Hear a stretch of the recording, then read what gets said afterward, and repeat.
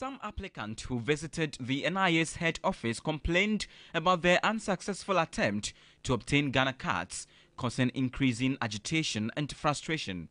I've been chasing it since 2021, 2022. I think this year is coming to an end. I'm still chasing it. They didn't give me a specific reason because the day I did it, they actually told me to come the next day for the card. I went the next day. I didn't get the card the next day. And since then, they've been tossing me up and down. I've been going everywhere they told me the card is. I didn't get it.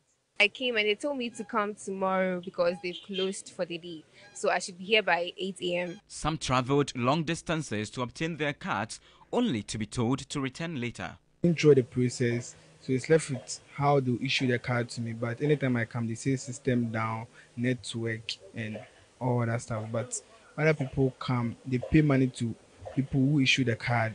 Then they issue the card to them instantly, whilst those who've paid for premium service haven't received our card yet. I'm here for my Ghana card replacement. But when I came here, they are saying the system is slow, so we have to wait for a while. So I'm waiting. The second phase of the Ghana card registration exercise comes at a time when the Electoral Commission has insisted on the use of only the Ghana card as the sole document for the limited voter registration exercise, a move which has been protested by the National Democratic Congress and several other civil society organizations. But this serves as a good opportunity for Ghanaians who are 15 years and above to get their Ghana cards done. The news team attempted to get responses to some of the issues raised, but no official would speak on record.